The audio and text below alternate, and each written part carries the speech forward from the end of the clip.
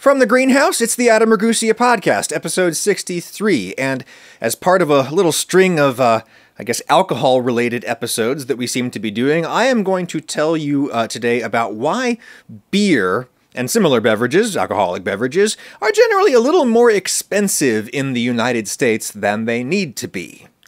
In 32 of our 50 states, the law says that producers of alcoholic beverages generally cannot sell their products to the public, nor can they sell their products to retailers who would then sell the booze to the public. No, instead, the law dictates that brewers and distillers and winemakers and even importers generally may only sell their products to a special type of middleman. A middleman between other middlemen in some cases. You have to sell the wine or the beer or whatever you make to a wholesaler/distributor. The wholesaler/distributor then sells your product to bars and restaurants and liquor stores, and it is they, the retailers, the third tier of the system, who are finally allowed to actually sell your swill to the drinking public. Speaking of which, that is the three-tiered system of alcohol sales in the U.S., and it has been somewhat relaxed in recent years. Lots of states now have limited carve-outs and such so that wineries and brew pubs can sell a small amount of their own stuff on site and all that stuff, but that's a niche market. In the big alcohol markets, the world of your lawnmower beers, right? The three-tier system remains essentially in place, and I find it perpetually fascinating because on the surface, this system makes absolutely no sense whatsoever. Guy makes a legal product that people want, so he sells it to people who want it. Seems pretty simple. Seems like the core transaction of commerce and indeed of capitalism itself. Guy makes a thing, guy sells it to other guy who wants it. What could be more simple? Why would government want to make it much, much, much less simple than that? That was one much for each of the three tiers, by the way. Like most things that lots of people do that don't seem to make any sense, there is a reason for the three-tiered system. It's not a very good reason anymore, in my humble opinion. I'm going to tell you two stories about this today. The first story is the story of prohibition. How the United States came to ban alcohol entirely within its borders, only to reverse course a decade later and become what the U.S. is today. The country with the 38th highest alcohol sales by liter per capita, according to the World Health Organization. 38th highest might not seem very high, but consider who all is above us on that list. Russia, Ireland, France, Germany. Number one is Latvia, if you want to know. They drink about 13 liters of pure ethanol per capita every year in Latvia. In the US, we drink about 10 liters a year. Still a lot of booze, especially for a country that literally banned all alcohol just barely a century ago. What happened? What came over us? What made us snap out of it? That story is fascinating in its own right, and it explains why we're stuck with the stupid three-tier system today that enriches middlemen who add little value to the products that you and I ultimately pay for.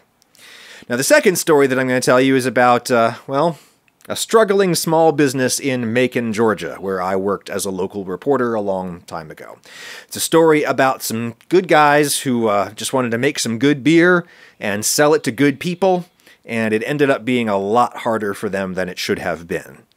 That second story features a cameo from one of the people whom Donald Trump would eventually blame for his 2020 election loss. It's weird how things are connected. Anyway, prohibition. It's important to understand that prohibition was not a uniquely American movement. It was a global movement that just happened to go really far in one particular country. Kind of like Marxism. It would be simply incorrect to label Marxism as a Russian phenomenon. Similarly, it would be inaccurate to consider prohibition an American phenomenon. It was a global movement, the temperance movement. A few of the world's major jurisdictions either banned or greatly restricted alcohol sales, albeit briefly, right around the same time in the early 20th century, most notably the Russian Empire under Tsar Nicholas II. I am leaning here on a fantastic book that I read when it came out a couple of years ago called Smashing the Liquor Machine, A Global History of Prohibition.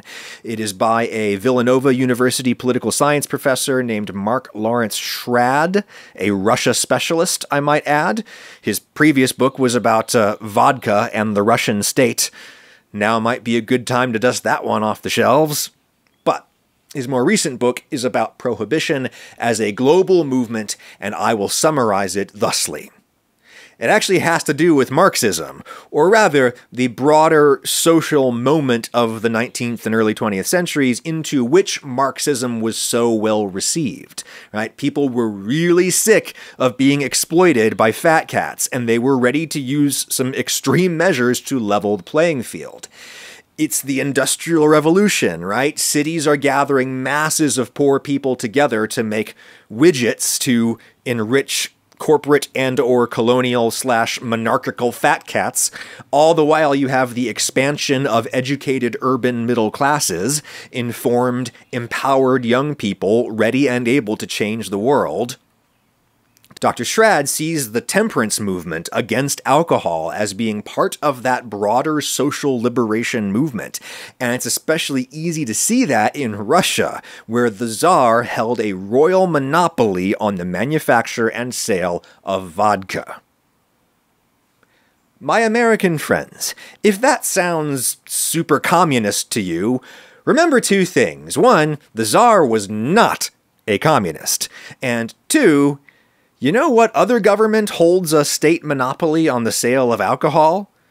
The People's Republic of North Carolina, my friends, and Pennsylvania and Virginia. There are 17 U.S. states that hold some kind of state monopoly on the sale of some kind of alcoholic beverages.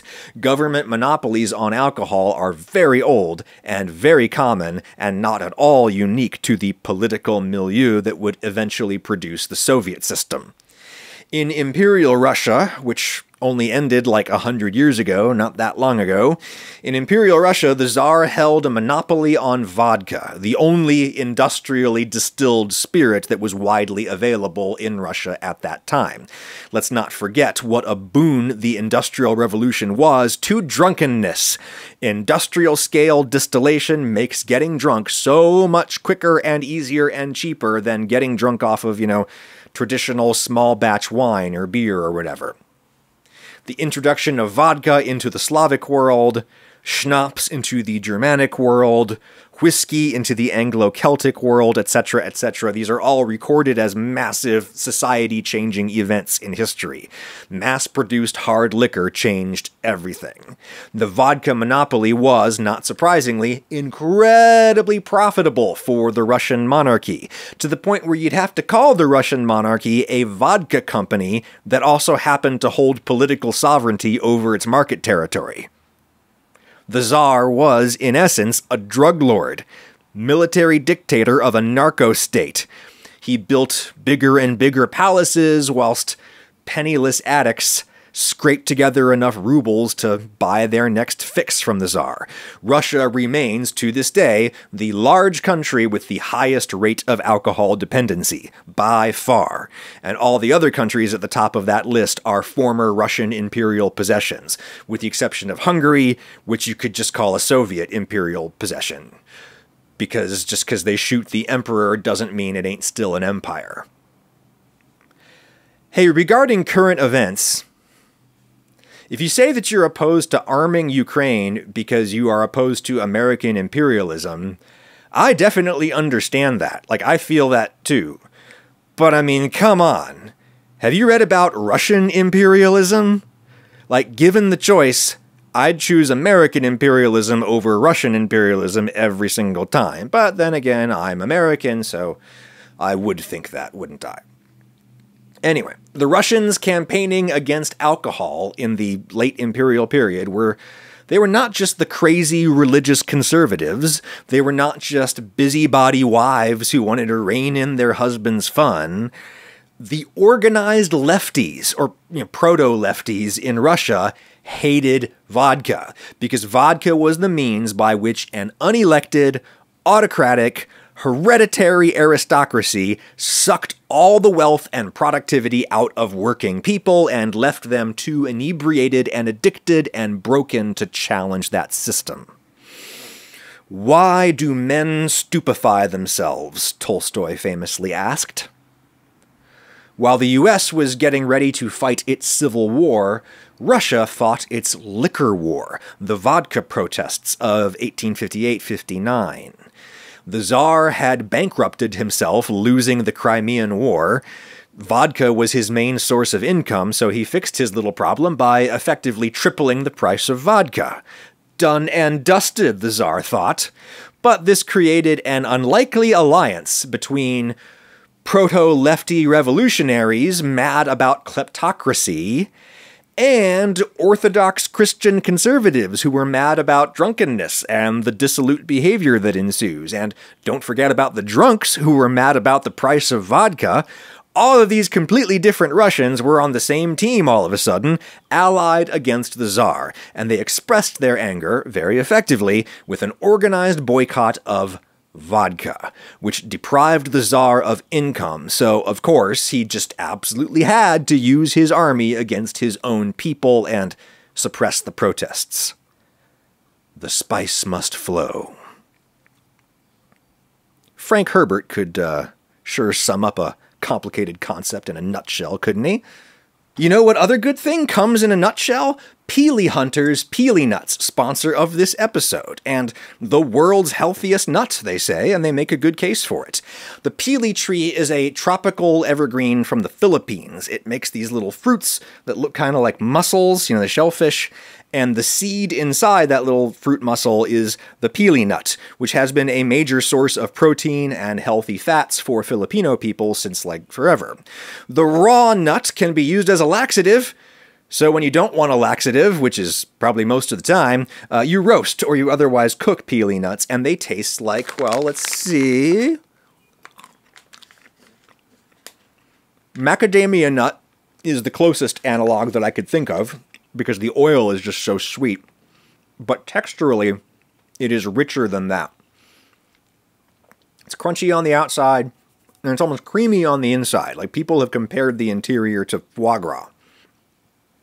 Lots of healthy fatty acids, lots of magnesium and copper and manganese and zinc, thanks to the volcanic soil that they grow in. And they're so rich that they are a very filling snack, with a great weight to calorie ratio if you need to pack light for a hike or something. And the best thing is, Peely Hunters are a much more sustainable option compared to lots of other nuts. You've probably heard of all of the water wasted on almond production in California. That's not an issue with peely nuts because they do not lack for rain in the Philippines. The nuts are naturally pollinated, they're grown without pesticides or fertilizers, and Peely Hunters come roasted in all kinds of absolutely terrific flavors. Check them out at eatpeelynuts.com. and use code Ragusia to get a 20% discount. There's a link in the description, which is eatpeelynuts.com/discount/Ragusia. I think the classic flavor is my favorite, which is the Himalayan salt and coconut oil, but the rosemary and olive oil is great. Spicy chili is really great. Eatpeelynuts.com/discount/Ragusia. My code Ragusia will get you 20% off. And I highly recommend them. Thank you, Peely Hunters. Anyway, in 1858, a grassroots campaign to boycott the Tsar's vodka swept Russia. And the Tsar put it down with military force because he needed to sell poison to his own people in order to make their money. That was Tsar Alexander II, who fancied himself a reformer. Tsar Nicholas also fancied himself a reformer, and when he could make common cause with more moderate liberal forces in late imperial Russia, he would. Though that's probably not the main reason that he pushed the dry law in 1914 that banned all liquor sales outside of restaurants in Russia. Nicholas mostly wanted to sober up the nation to improve its chances in the First World War. Displeasure over the dry law may have contributed to the Russian Revolution, and the loss of revenue to the monarchy definitely contributed to the revolution, but whoo boy! If you thought Nicholas was a buzzkill, meet the guy you're going to end up with at the end of the revolution. Lenin. Lenin hated alcohol. I mean, he liked a little for himself now and then, but he hated you having any alcohol. He saw alcohol as one of the three big tools of the bourgeoisie to weaken the proletariat, the other two big tools being tobacco and religion. Damn it, Lenin. Don't make me agree with you on something. Anyway, when the Bolsheviks took over, they maintained the dry law. They were all about it. It wasn't until Lenin died and Stalin took over, and Stalin was like, well, I'm basically the emperor now, so why am I broke? Oh, it's because we got rid of the imperial vodka monopoly during the Great War. Well, let's bring it back. Now we can call it the people's vodka monopoly, and the state will still pocket all the money because theoretically the state is the people now, but really the state is just me, Joseph Stalin, very solid contender for worst person in history. So that was Russia's 11-year fling with limited prohibition. You could still drink at a restaurant, you just couldn't take it home with you. Oh, wash that down. Prohibition mingled with people's liberation movements all over the world in the late 19th, early 20th centuries. In India, in China, in Ireland, boycotting alcohol became a way of boycotting the Brits, boycotting colonialism. Colonialism existed in large measure to produce sugar, and sugar production existed in large measure to create rum. Plus, among Europeans, alcohol became a self-reinforcing moral justification for imperialism. The Brits or the Dutch or whoever would pull up into a new country where the local population was totally unaccustomed to alcohol. They would sell them alcohol, and the locals would get drunk for the first time in the history of their society and lose their minds. And then the Europeans would say, oh, look, these people are so uncivilized. They need us to govern them. Ah, well, we can make it worth our while by continuing to sell them alcohol. Boy, yeah, look how uncivilized they are. I wonder why that is. Colonialism and imperialism, man, it's a pretty ugly system. You can drain the system of money if you refuse to buy the poison. And if you stop taking the poison, you'll sober up and become more capable of revolution and ultimately self-government. How in the hell did the United States ban all alcohol sales, restaurant-based or otherwise?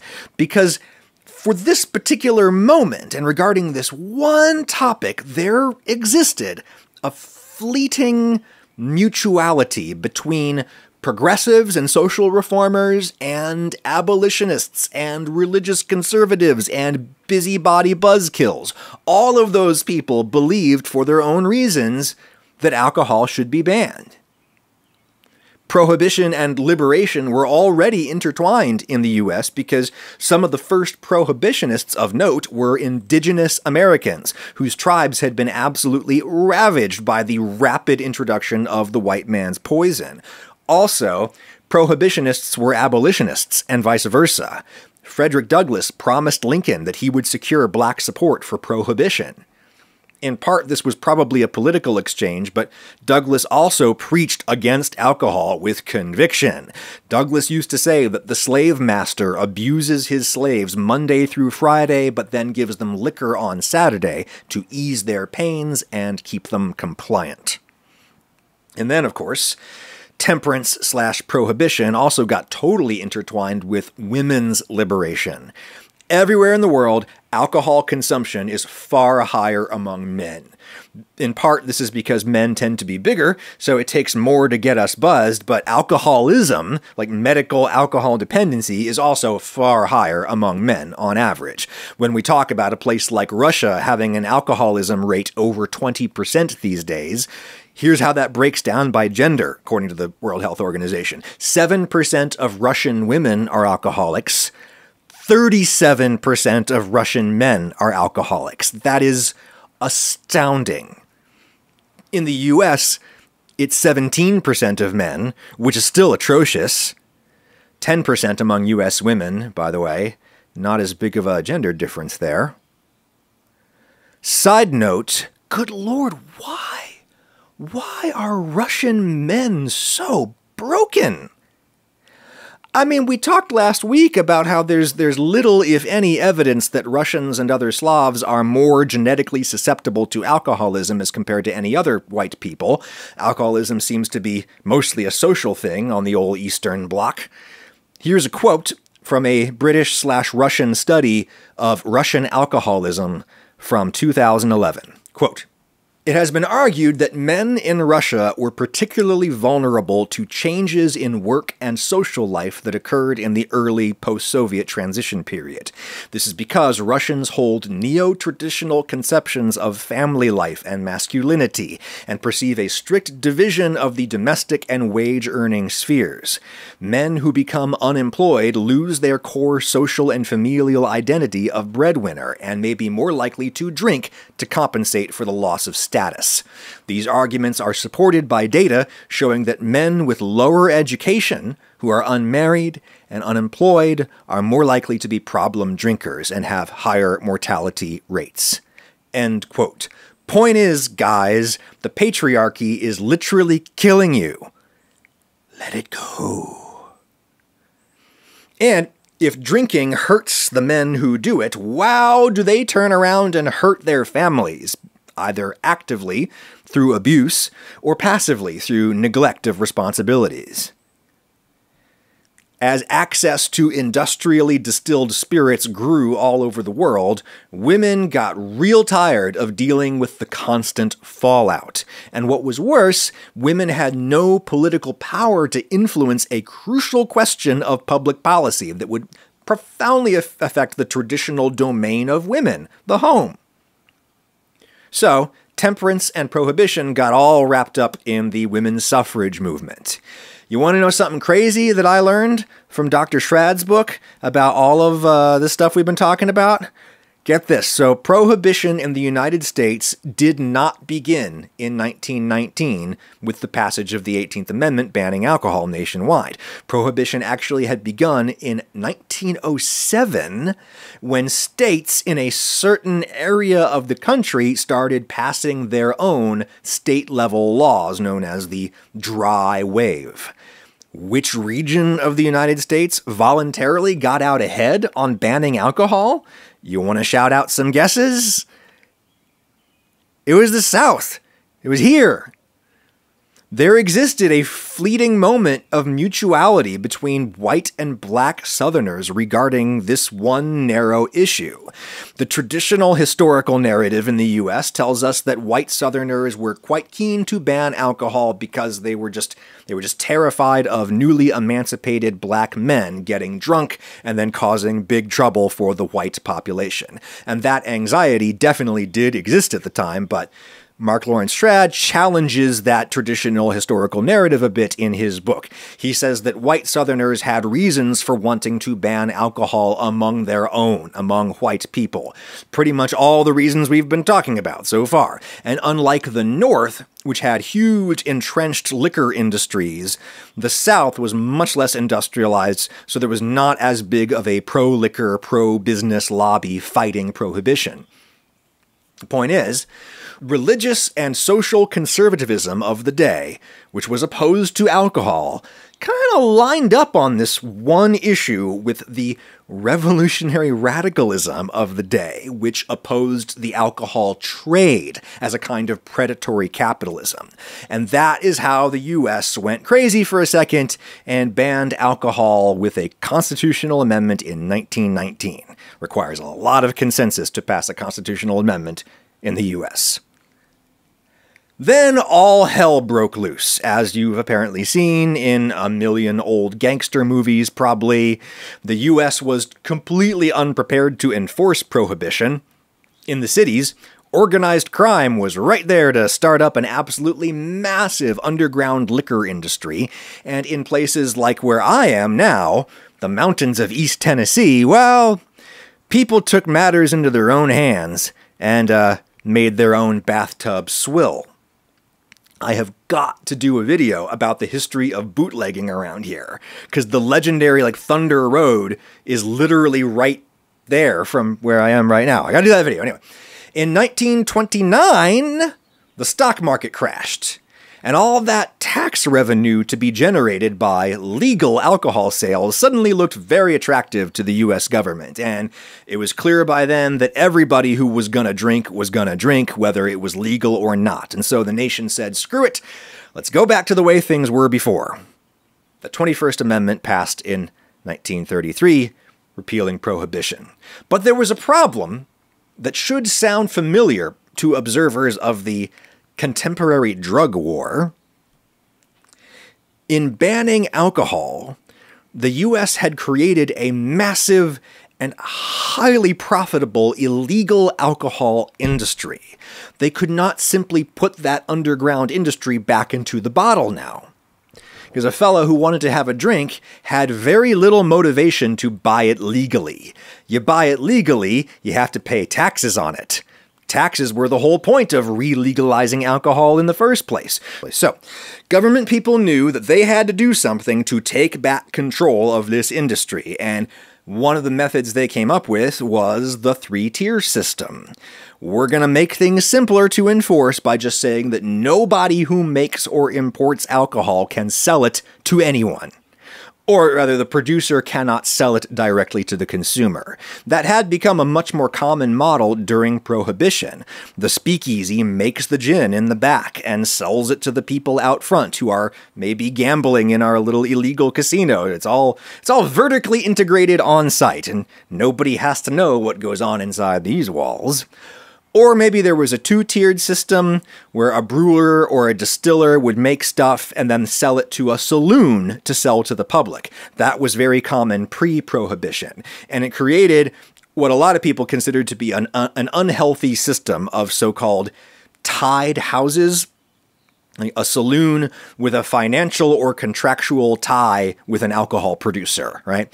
Lots of saloons would agree to carry one guy's beer exclusively, or maybe that brewer would pay the saloon owner a rebate to push his beer, and this resulted in a market that was hostile to new entrants. And, people argued, it resulted in more drinking, because it put retailers under extra pressure to maximize sales. So when they ended Prohibition, certain state governments said, okay, we're going to create a whole new alcohol distribution industry, and we may or may not stack this industry with ourselves and our fat cat friends who can profit off of the laws that we pass in the state legislature when no one is looking. We're going to create a whole new distribution industry that will be independent of any producers or retailers. Therefore, it won't favor one brand or one bar over another, and this distribution industry will also create like a choke point where we, the government, can more easily monitor the industry and tax its products. Everything is going to go through the distributors, and the distributors are our buddies. They'll help us count the liquor so that we can tax it. The distributors are basically private tax collectors. So that's how a lot of the US got the three-tier system. Producer/importer sells to distributor, who sells to retailer. Retailer eventually sells to you. So there's just so many steps. So much of a paper trail to be examined by regulators. In other states, the government wrestled control of the liquor industry by becoming the liquor industry. That's how you got states like North Carolina and my native Pennsylvania, where the government directly owns and operates all the liquor stores. And they're usually really nice liquor stores in Pennsylvania. Love the state-run stores. They seem very well run and as responsibly run as a liquor store can be. These days, the government has a pretty firm handle on the American alcohol industry. There's not a lot of bootlegging going on, probably because Industrial efficiency has made even heavily taxed alcohol cheaper than most any bootlegged product, and people heard about how homemade moonshine can make you blind and stuff, so they just started going to the liquor store instead of, driving up some terrifying mountain road to visit their local bootlegger. And yet, more than half of the states still have the three-tier system to this day because the distributors give tons of money to state politicians. The distributors don't want any new laws to threaten the good thing they have going. They don't want to make alcohol or sell it to people. The distributors only have to take the bottles from one place to another, and the producers and the retailers are legally required to pay distributors to do it. Is that such a bad thing? Do small brewers really want to be in the business of owning warehouses and fleets of trucks to handle their own distribution? I imagine that a startup brewery would love some help moving units. But it's more complicated than that, and I'll explain right after I move some units for Element, sponsor of this episode. Get a free sample pack of Element's delicious zero-sugar electrolyte drinks with any purchase at drinklmnt.com/Adam. It is summer, and I am gardening a lot and working outside and sweating, and I am loving grapefruit season with Element. This is their limited summertime grapefruit salt flavor, available now. It is true that lots of people probably generally eat too much salt, but there's surprisingly a strong case to be made for a lot of us getting a lot more salt at certain times, such as when we are sweating through extended periods of hard exercise or manual labor or being outside in Tennessee at summer.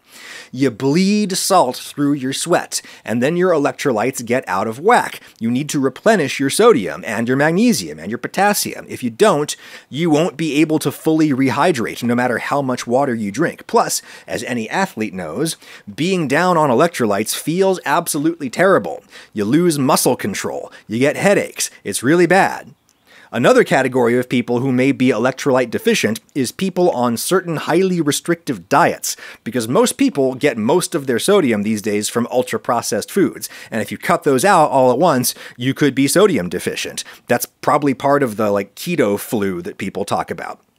And electrolyte drinks are amazing when you are sick, too. That is the best.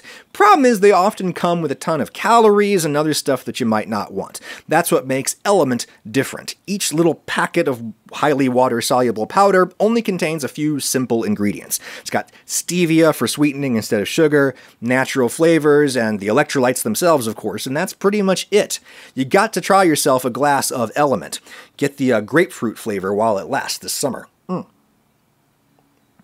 You can get no questions asked refunds on any order, and you can get a free flavor sample pack with any purchase by using my link, which is drinklmnt.com/Adam. drinklmnt.com/Adam. Thank you, Element. So, wouldn't a small liquor producer be quite happy to have somebody else distribute their product, as is legally required in half of the U.S.? Well, let me tell you today's second story.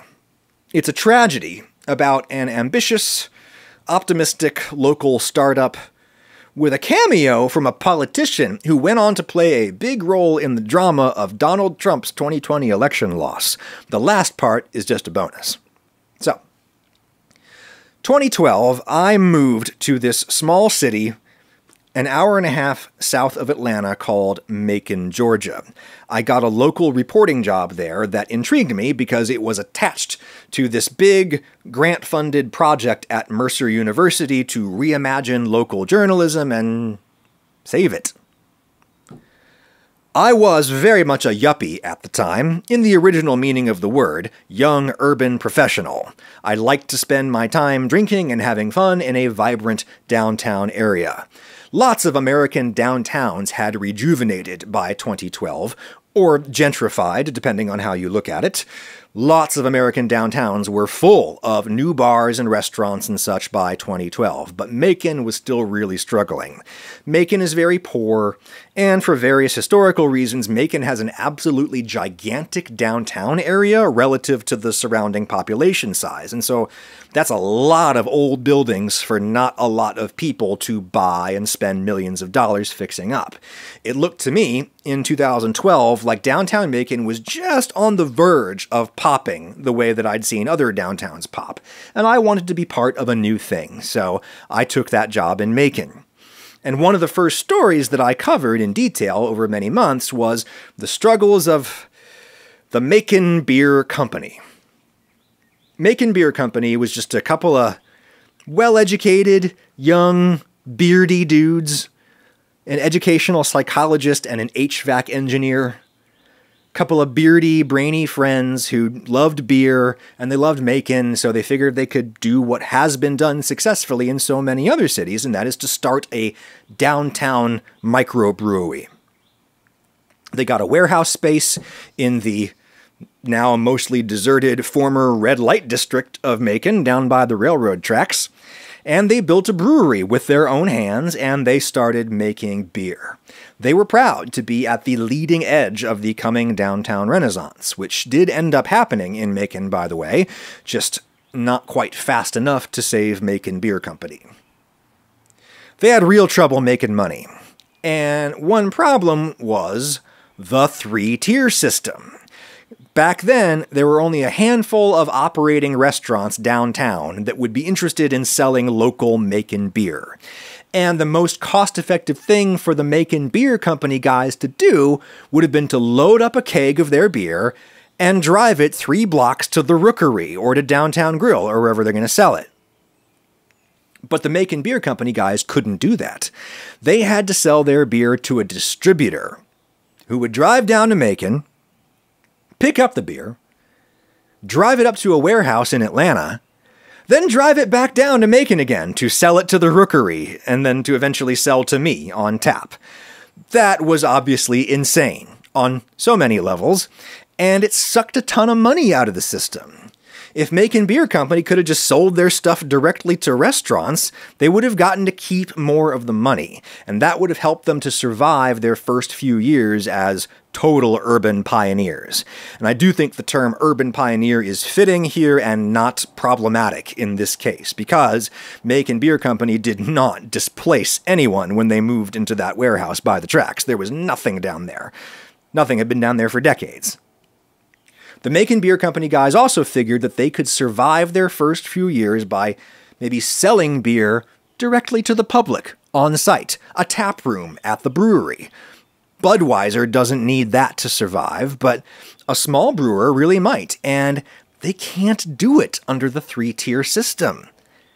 As the microbrewery trend has grown in the US, lots of states have passed limited exceptions to their three-tier laws, precisely for situations like this. Let the brew pub sell their own beer, as long as it's not happening at a level of production that would threaten the likes of Budweiser. Anheuser-Busch and Budweiser have massive, politically powerful operations in Georgia.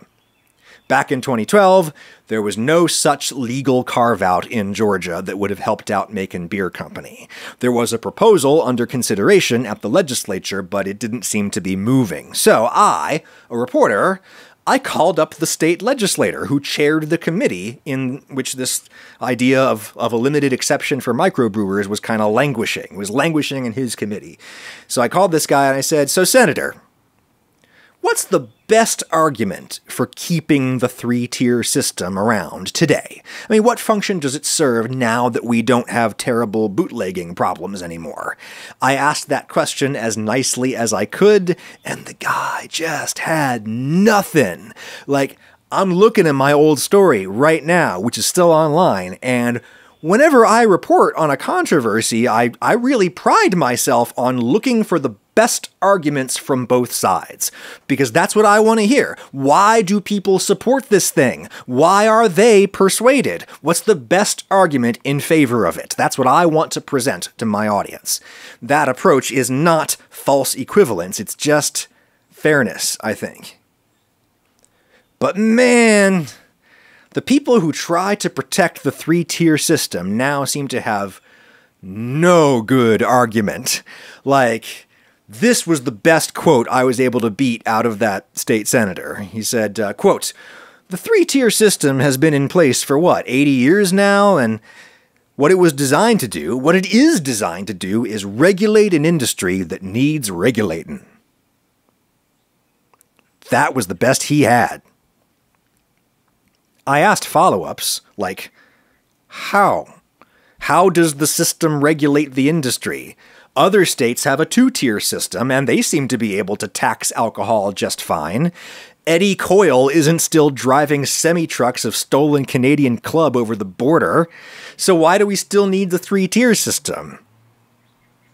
North Carolina has a state monopoly on liquor sales, but they also passed an exception for microbreweries back in the 1980s. And that's why North Carolina is the Oregon of the South for its vibrant craft beer scene. This guy, the legislator, just had nothing. No argument at all for perpetuating the three tiers. He just rephrased that empty platitude about how it regulates an industry that needs regulating. So what could I do? I printed his weak-ass quote, and I pointed out to the audience that he had received campaign contributions from the distributor lobby, and that was that. Then one day, my editor up in Atlanta assigns me to go to Macon Beer Company and cover a visit by then Georgia Secretary of State Brian Kemp. That name will sound familiar to you if you have followed Republican Party politics over the last few years.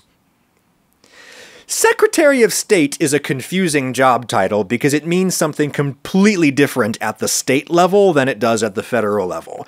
The U.S. Secretary of State is like the head diplomat of the federal government, concerned exclusively with foreign affairs, and the office is appointed by the president. In state-level government in the U.S., the Secretary of State is often directly elected by the people, as in the case of Kemp in Georgia, and the Secretary of State is not a diplomat at the state level. It's a glorified clerk position at the state level. The Secretary of State is the custodian of state government records and such, and they often administer elections, as in the case of Georgia. So why was Brian Kemp, Georgia Secretary of State at the time, why was he touring the Macon Beer Company? We figured that maybe he had heard about all of the regulatory trouble and was coming to lend some political or administrative assistance to Georgia's struggling craft brewers. I was sent to cover the event. I followed the tour with my microphone. Kemp listened through the tour politely, though somewhat disinterestedly. If you've never seen Brian Kemp before, picture a guy who looks basically like George W. Bush, same manicured salt and pepper hair, same suspiciously clean and pressed plaid work shirt tucked into his suspiciously clean and pressed blue jeans to make him look like he's one of the guys, but still elite enough to tell the other guys what to do. My honest impression of Kemp at the time was of an amiable dummy in the mold of W, though slightly less dumb and a lot less naturally amiable. Because, for all of W's tragic flaws, Bush is a man of uncommonly high emotional intelligence, at least as applied to small group settings. W is amazing in the room with you. Less so in front of a big crowd, but he's amazing at being in the room with you and making you feel valued and heard. Kemp is less good at that. He's practiced, so he knows how to go through the motions of empathy and stuff. But in all the times that I've seen Brian Kemp directly in action, it rarely read as sincere to me. I, of course, didn't say that out loud back when I was a straight news reporter, but I think I can tell you my honest opinions now. Anyway, Brian Kemp took his little tour of the struggling Macon Beer Company, and he asked a few questions because he clearly knew that he was supposed to ask a few questions, and he made a few relatable asides about how much he likes beer, and that was that. Time for questions from the assembled press corps, which was me and this guy Phil from the paper. I have a question, Mr. Secretary. Why are you here, visiting the Macon Beer Company today? And Kemp said something like, well, as Georgia Secretary of State, it's my responsibility to register all of the businesses in Georgia. And that's true, by the way, though it is purely an administrative function. So he said he has this role of registering businesses, and he thought that he should travel around the state a bit to hear from small businesses about their concerns. And it was then that I realized Brian Kemp was not actually here to help the Macon Beer Company guys or anybody else. This was an unofficial, state-funded campaign stop, like the kind dudes like that make all the time. He said that, and I thought to myself, oh, I see. You're going to run for governor in a few years, and you figured that you would take an official tour of small businesses of the state so that you could boost your statewide name recognition or whatever. For what it's worth, I don't necessarily think that's bad. The beauty of representative democracy is that it can still work pretty well even when it's a little corrupt. Because how does an ambitious guy like Brian Kemp scheme and con his way into the governor's office? Well, by doing things like shaking the hands of small business owners all over the state, which is a good ritual for a guy like Kemp to go through, because it will probably make him more responsive to an incredibly important constituency, like small business owners. Anyway, a few years after all that happened, Brian Kemp got elected governor of Georgia, and the three-tier system remains essentially in place, though the legislature has relaxed a few of the old liquor laws, and that's made things a little easier for brewers and such, perhaps a little too late for Macon Beer Company. They struggled for a while, then there was a change in ownership, and they opened a great brew pub downtown, but by then there were like 10 other brew pubs in downtown Macon all of a sudden, riding on Macon Beer Company's coattails downtown, and I have no direct insider knowledge of what happened, but Macon Beer Company closed down the pub in December. Pour one out. Then this crazy thing happened, where Donald Trump, the loud guy on the TV with the funny hair, Donald Trump got elected president of the United States in 2016. Trump and Kemp endorsed each other's campaigns, because of course. When Trump came up for re-election in 2020, he lost. And then he made a bunch of wild claims about widespread election fraud. There probably is a little election fraud in the US, but it's probably not widespread enough to have tipped the decision at all in this case, and regardless, Trump's claims of fraud were completely unmoored from reality. He could have come up with some vaguely plausible-sounding claims of voter fraud based on some tiny kernel of actual truth. You know, the way a normal politician lies. But Trump is the new kind of politician who doesn't even bother to make his lies plausible, in part because he can't be bothered to learn enough facts to make his lies plausible. He just said, hey, I lost the presidency because I lost Georgia. Who's in charge of Georgia? Republicans are in charge of Georgia, right? Why can't one of those guys find me the Georgia votes that I need to win the presidency? Yes, Trump literally said, find the votes. Georgia's new Secretary of State, who actually ran the election, Brad Raffensperger, bravely stood up to Trump's probably illegal attempt to bully and extort Georgia into finding the right votes. Governor Brian Kemp stood up to Trump, somewhat less bravely, though stood up he did nonetheless, I suppose. My honest opinion of Kemp now is that he is not the most loathsome governor in the US, but he's up against some stiff competition. Of course, I never would have said that back when I worked for mainstream news organizations for two reasons. One, because I would not have wanted to make trouble for my colleagues, and two, because I really did find that it helped me to do my job better if I did not take personal positions on controversial political questions. I think that old rule for certain kinds of reporters really does exist for a reason. I may still be a journalist of some kind now, but I don't think I'm a reporter anymore. Am I becoming a monologuist of some kind? Seems like I'm heading in that direction lately. Well, thank you for heading in the direction of the Ragusia pod. Hey, we're going to be doing our Ask the Dairy Farmer episode soon, so anything you've always wanted to ask someone with like ridiculously deep knowledge of the dairy industry, Put it in an email, send it to askadamquestions@gmail.com. The farmer's name is Manjit, so put Manjit in the subject line. Manjit. Manjit. Good guy, Manjit. Make good choices. Try to avoid those opiates of the masses, as long as doing so doesn't interfere with your consumption of my content. Talk to you next time.